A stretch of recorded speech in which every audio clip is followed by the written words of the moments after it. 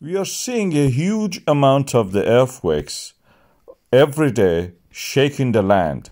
The magma accumulation under the Svartsengi volcanic system, and you can see here not just the rise and fall, also east and west movement of it, is continuing. We have now 15 million cubic meters of the magma waiting there. That is around 45 million tons of magma, basaltic magma, and accumulating and rising the land in that area. The land is stretched by the numerous earthquakes.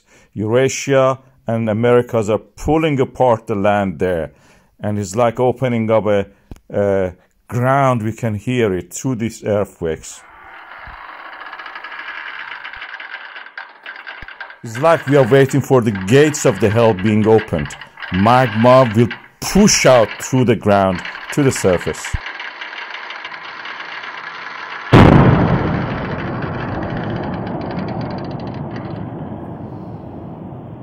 And from that moment onward, we are left with what we already have done.